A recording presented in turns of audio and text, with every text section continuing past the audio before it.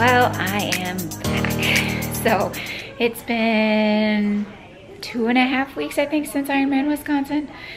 And I just basically took some time off and I've been working out. I took a whole week off, did absolutely nothing. It was miraculous, it felt amazing. But then I got really bored and I wanted to start working out again. After the Ironman, I wasn't as sore. It was probably my best conditioning I was. Worst time overall, but I think my conditioning was the best because I recovered very, very quickly. Like that night I was able to like bend over and start packing to head home, where normally I'm like, not gonna happen, I can't do anything. So I was actually able to pack, which I think helped a little bit to keep moving. But the top of my right foot was purple and it bothered me the whole run, to the point that I was like, either I have a stress fracture or I just broke something. So I was really, really nervous. I woke up the next morning and it was almost like a red, like a bright red color, and the purple had gone away. So I was like, okay, well, this is odd. So I was able to walk on it without pain. So I basically just took like the last 2.5, almost 3 weeks, and I haven't ran. I've done elliptical, I've done cycling, I've done weights, I've done other things other than running, just to basically give my foot a break in case something did happen and it was a small stress fracture, or you know, I had some sort of ligament damage or something from the race. So hopefully the last 3 weeks have been good. I have my running shoes on. So these are the running shoes I wore in Ironman Wisconsin, and I'm just hopeful that all the time that I basically rested my body, that I'm good to go. Because I've been doing other exercises and haven't felt any pain with cycling and working out. So I feel like I'm recovered and I can try my foot. So it made me really, really nervous after the race. And I was gonna go to urgent care and get it x-rayed, and I was like, you know what, I'm just gonna give it some time. And yeah, like I said, it was purple one day, it was red the next day, and the next day it was almost this like really, really pale yellow, and the fourth day, all the discoloration was gone and there was no pain. So I don't know if it was a small damage or it was the shoe was too tight. I mean, I know I had pain. Like I had to stop 3 times on the course to like readjust my shoe and retie them, because it was just a painful feeling on the top of my foot. So I'm gonna go for a run, probably 4 or 5 miles, depending upon, you know, if I feel pain. Obviously it's gonna be much shorter. If I'm not feeling pain, I'll just do 4 or 5. It's still hot. It's October in just a couple days, and it's like 80 degrees. Today's supposed to be like 87. So it's really odd to be this warm, but I'm gonna take it because that means we're getting that much closer to winter being over. We'll just blink and winter be over. But everything's been going well, and I will catch up with you guys when I get back, and we'll see how this run goes for me. I am back from my run, and holy moly, I don't know what it is. It was so hard. I mean, we have like 30-mile-an-hour winds, so that doesn't help. But my watch, my Garmin was like a -2, so obviously I'm not only stagnant, I was decreasing performance improvement, which was weird because I had 2 miles that were like faster than the week before Ironman. So, but then I slowly deteriorated. I don't know, my legs got tight and stiff, and just, I was breathing heavier. I could tell my heart rate was increased. So it's amazing. I take 2 weeks and 5 days to just kind of relax, let the body recuperate mentally and physically. And my body's like, yeah, let's just put her back into the out of shape mode. So I'm out of shape according to Garmin. But now I've just got to go get some errands done. I need to foam roll later today. That's really important. I've got to be better about taking care of everything, especially with Dopey coming up. It's, I think, like 100 days away. I can't believe it. I just said that like I can't believe that Ironman Wisconsin was getting so close. And then here I am, I turn around and I have like 3.5 months till Dopey. But yeah, I'm just gonna go get the grass cut, do some yard work, get groceries, run errands, pay bills, you know, life stuff. So I'll check in with you guys later. Well, it is 6 o'clock in the evening, and it has been storming for like a day and a half, and it is pitch black out. Okay, not pitch black, but it's really dark out. It is just storming. I have the window open, but yeah, it's just been storming all day, and we're flooding, and it makes my kids very bored. They're totally bored. So my husband had to go to work. He had to run in and go. So I've been trying to get him to go run. And he's always like, no, I don't want to. I want to take a nap. I don't want to do anything.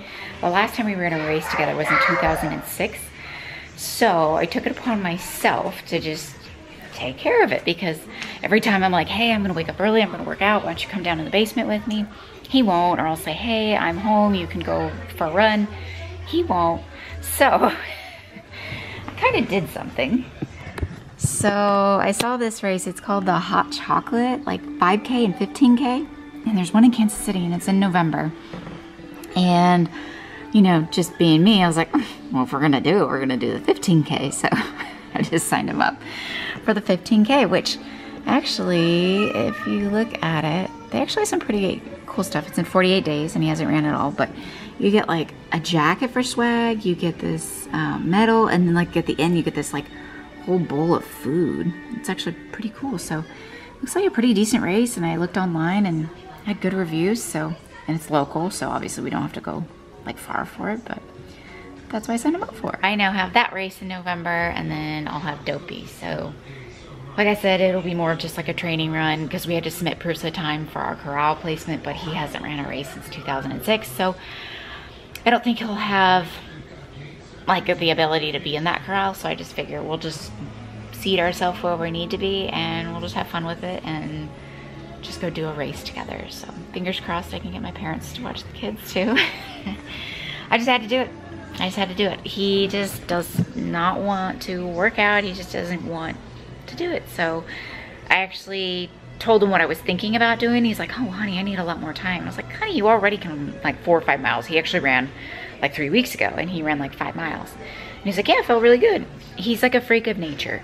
So he can look at a book and literally remember anything that he looked at. He can go for a 5-mile run and he hasn't ran in 2 years. And be like, yeah, it was totally good. It was great. I actually PR'd. He's a freak of nature. So he'll probably train for maybe 2 weeks and he'll probably beat my best time ever. So I kind of hate him secretly for that, but so we have the Hot Chocolate 15K in November, and my husband's gonna find out when he gets home that he is signed up. Good morning. So it is Monday morning and it is almost October. I worked yesterday and I didn't get a workout in. I swear the last 4 weeks, which basically after an Ironman, I just kind of say the last, like those 4 weeks after an Ironman, I could basically do whatever I want. So basically I've been training and training and training and training so long, so hard, so many months. And then this month is just the time to like rest and recoup. I have like a Haglund's on my ankle that hurts and it's been there for 10 years. Sometimes it flares up, sometimes it doesn't. And my foot's been bothering me a little bit. I kind of talked to you guys about that. So I've just had some kind of like little nagging injuries. And with Dopey coming up, and then I also have that 15K, I'm just like, you know what? If I don't want to work out, I don't work out. So with it being 87 degrees again today, and we're in October tomorrow, I'm gonna go out for a bike ride, and it is no distance, no time, just go whenever you feel. So it'll probably end up being 2 hours because I usually go like an hour out and then I'm like, okay, I'll come back. So that's the plan. My kids are in school, I don't have work, so I am literally just gonna go ride my bike and have fun with it. They have gymnastics later today, so I have to get them ready for that after school. But other than that, there's not much going on.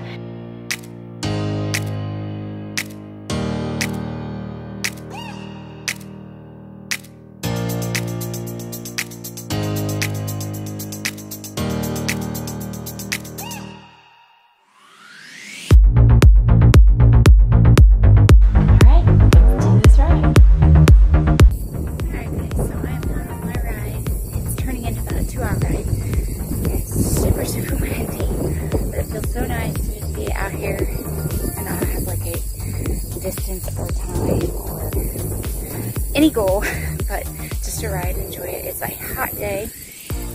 Like I said, it's really windy, but I'll show you some of my view. It's really pretty. This is farmland, and there's some people with some gorgeous houses and lots of land.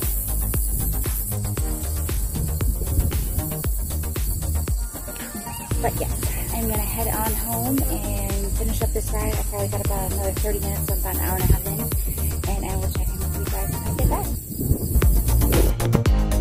So I am back. My ride is done. It felt really, really good.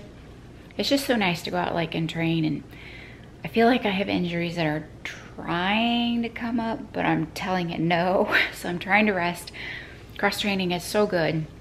Like Heather Jurgensen, she's been talking a lot about like cross training for her Goofy challenge coming up. And with Dopey coming up as well, both are just, they take a lot of time and you need a lot of running to make it successful. But I know my body will break at a certain point if I run too much. I can literally only run about 3 times a week. So in order to do something like a Dopey or a Goofy or, you know, marathon challenge, whatever it may be, I have to find other ways to train. And cycling's great for me. I hate swimming, but it's another great thing that I can do to cross train, to still get that cardio in, to still build up my muscles, to still kind of play out what like a long day of Dopey is going to be. So I mean, it's going to be a long week with Dopey, but cross training really helps, and it's a way for me to, knock on wood, to prevent injuries, but I could still stay fit and active and still keep my body moving. So cycling takes longer. Yes, it does. It takes, I mean, it does take more money. You have to have a lot of cycling equipment, but easily you can go to a gym or just ride a bicycle around the neighborhood, and it helps so much, especially for these challenges that are requiring so much running to get to the starting line. So fingers crossed that nothing else like kind of looms around. It's still kind of there, but again, I'm just letting it rest, taking some ibuprofen, icing it, and then doing a lot of cross training. I'm only running about 2 days a week right now, you know, because I'm 3 weeks out post Ironman, so I still should technically be resting just low volume for the next week. So that's my plan for another week, just low volume, and then it will be full Dopey training.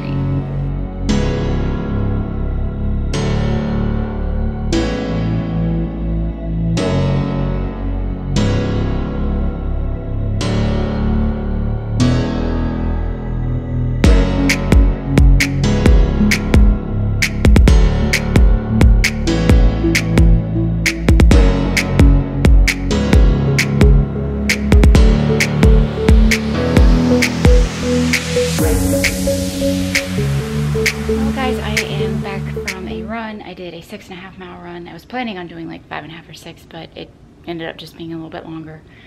I'm rolling out my legs because my calf is really mad at me, and I'm not sure why. And it always seems to help to roll it out, but it's like crunchy when I roll like the side of my ankle, so, or the side of like my lower leg basically, but it makes me a little bit nervous. It's not enough that I would warrant like, hey, I need to go to the doctor and get it checked out, but it's enough that I need to pay attention to it and probably cross train, so only running like twice a week.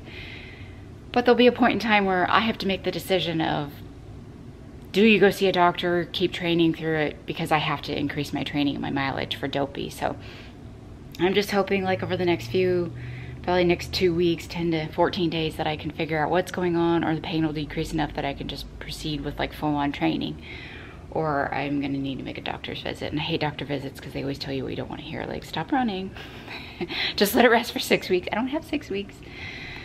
So I'm gonna continue rolling and then get cleaned up, and then hopefully everything feels better with some ibuprofen, some more rest, and icing, which I have my ice pack as well. Well guys, I just got back from a swim, and I'm going to be swimming a lot more than I have been. So I was having foot pain, kind of ankle pain. I just wasn't feeling right, and I went for my second run since Ironman, so 3 weeks ago. Actually 4 now almost. And it just didn't feel good. It ached all night long. I was like, something's not right. It ached the next day. Gave it another day, and I was finally like, okay, I need to go see an orthopedist. Something's going on in my foot/ankle. So I went and saw the doctor, and I got in pretty quickly, and they said that I have a stress reaction in my fibula, my distal fibula. So when I look at the x-ray, I don't see anything. I don't know what they're talking about. He said there's no actual fracture line through the bone, but you're at like the beginning stages of getting a stress fracture in your fibula, which is your lower leg bone. So that puts a damper in things. It was a really quick appointment, when I thought was actually one of the worst doctor appointments I've ever had, because he was just like, oh yeah, you're good. You know, you got a stress reaction in your fibula. Just take like 3 weeks off of running. You should be good to go. If you still have pain, come back and we'll look at it again. And the pain, I'll show you guys. The pain that I'm having is like down in here, but the fracture is like up in here, so I get it. Pain can radiate, but it just seems really weird. So it's a bummer. I have basically the beginnings of a stress fracture. I'm glad I caught it now instead of basically I would have been probably running for another month with Dopey and probably made it worse. And then it would have been 6 to 8 weeks in a boot. So he didn't want to put me in a boot, so I'm just wearing a brace, just kind of, it actually feels good to have, just kind of have like some compression against it. So that is the story. I'm out of running for 3 weeks, so I'm gonna be swimming and cycling. He said just non-weight bearing activity for like exercise, so I'm assuming that cycling and maybe even elliptical, but I haven't ran for 4 days, so does that already count into the 3 weeks? So I really have 2.5 weeks left. So I'm just kind of nervous that maybe there's something else going on with like a tendon or ligament that we can't see with like an MRI. So I'm just hoping that like all the pain will subside in the next 3 weeks and I can start running again and it won't be that big of a deal. But I'm out of running for 3 weeks, so it stinks. But in other ways, I'm like, I'll get really good at swimming. I'm gonna get really, really strong in my upper body. It's really good cardiovascular workout. I went today, did like 3,000 meters, and I mean, I pushed it today because I finally had like energy. I wasn't tired from workouts previous.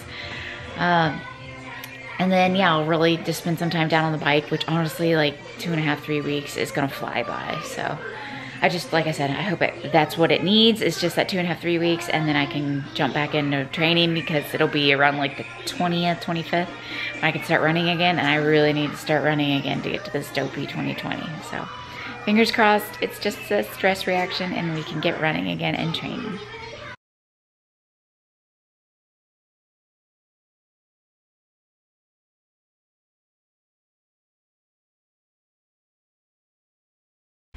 Well, good morning, guys. You know what this means when you see my white wall, basement wall. It's time for a basement workout. So I was getting ready to start my ride because obviously I've got to ride because of my leg. I don't know if you can see it. Holy moly. I whacked my head. Like I was bending over and I whacked it on this and I just went wham, and all of a sudden I was just like, ow. Like, is this what it feels like to be punched? I literally, and it's super hard. Thank God it's not pointy, or I would have had like a cut, but that's a good way to start a workout. Holy moly, beat me up. I haven't even started, but my head is throbbing right now, so it feels fantastic. Ow. Ow, ow, ow, ow, ow. But yeah, so I'm gonna get a spin interval workout in. I'm just gonna do something real quick, about an hour, and get this ride in. I'm like counting down the days. I'm like about a week in, so I want to give it 2 more weeks, which is my next doctor appointment, to kind of see if everything was okay. But hopefully this all works. Just taking, you know, 3 weeks off and my leg will be good. And I guess the good thing is I can still cycle. It's not like I'm in a cast or a boot where I can't do anything and I have to go to the pool every time. So at least I can still cycle. But let's get this workout going.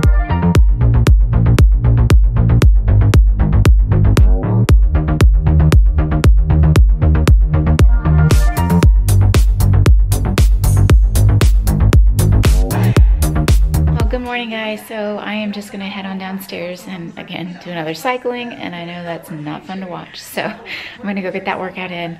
My foot's feeling good. I had like a 14-hour shift yesterday and it was pretty sore like at the end of the day, but I don't think there's any day that my leg would have felt good after 14 hours, so I feel like it's healing, so that's good. And I did, way before I actually found out that I hurt myself, I got these Skechers, and they look like a Clifton 3.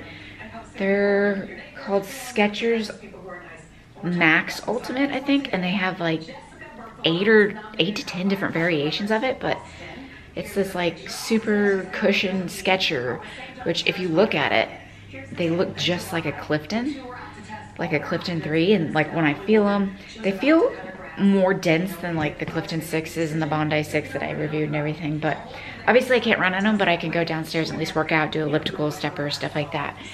And I'm gonna give them a whirl and see how they feel, but they look very similar and they're only $89 and I got 25% off that. So with like shipping and everything, I think they were like $61 or something. So way cheaper than a Hoka, you know, clocking in at like 110, 130, somewhere around there.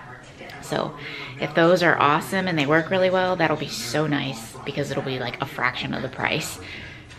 and I go through shoes a lot. So especially with having injuries in my foot and ankle and now another one, definitely want to keep up on making sure that my shoes are good to go. So I'm gonna go downstairs, I'm gonna cycle, I'm gonna do a little bit of elliptical, so about an hour, and then I have to go into work for just about an hour, just like a meeting basically.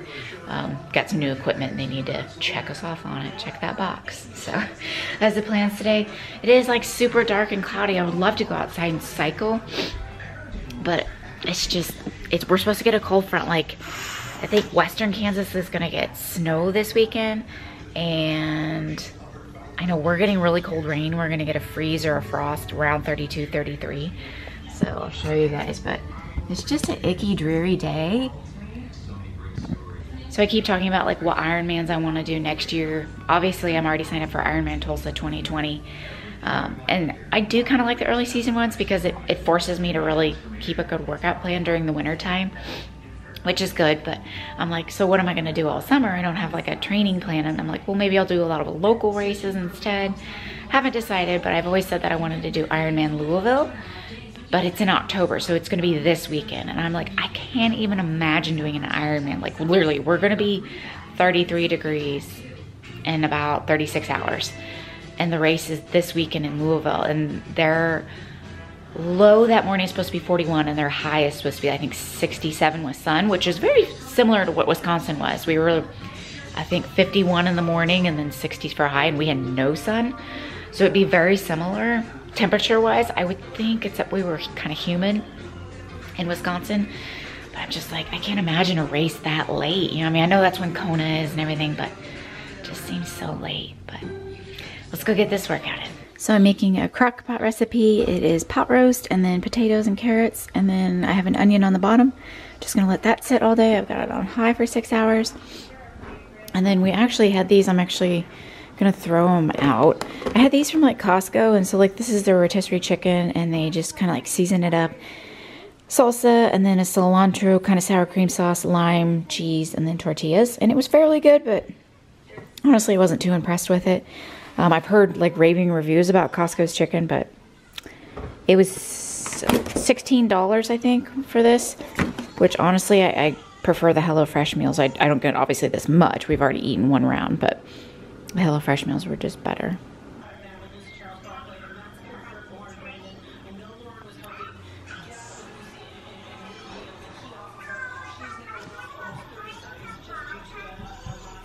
Guys, Kona's on. I just turned on the TV and my dad's like, I'm watching Kona. I'm like, how are you watching Kona? It's usually like a month and a half later that you get to watch Kona. We're going to the Disney store. And we're gonna go to the Disney store. There is a Disney kind of games and crafting time later on this afternoon, so I signed him up. You have to RSVP to go to it, which is odd. It's at the mall. And so they're gonna go. And get your juice open, hold on.